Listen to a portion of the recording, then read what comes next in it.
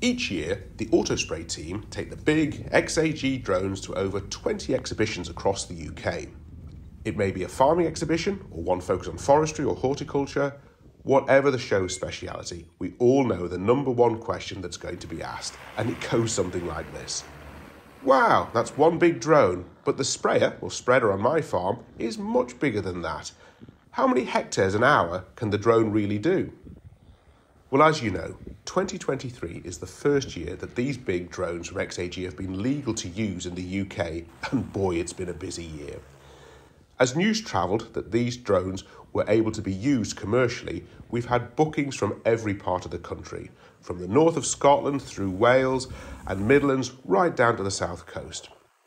So when the good folks at Ashby Farms in Kent called last week, asking us to under-sow a mix of turnips, radishes and rape into 200 hectares of standing wheat, we thought this would be a great opportunity to see exactly how many hectares per hour the P100 drone could do.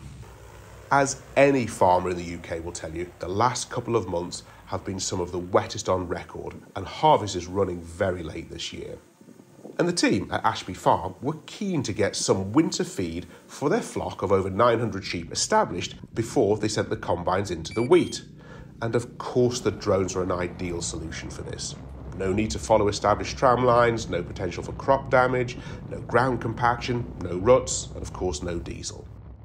We were joined by Doug and Sam from Drone Spray Precision, who teach the drone spraying course at Harper Adams University.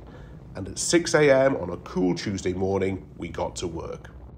The fields were in a variety of locations and ranged in size from 4 to 40 hectares, so we had a good spread to see how all these factors affected work rate.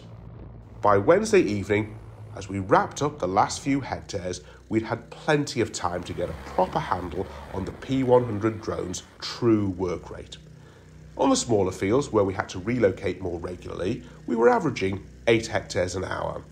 And on the larger fields, we were easily able to sustain 20 hectares per hour.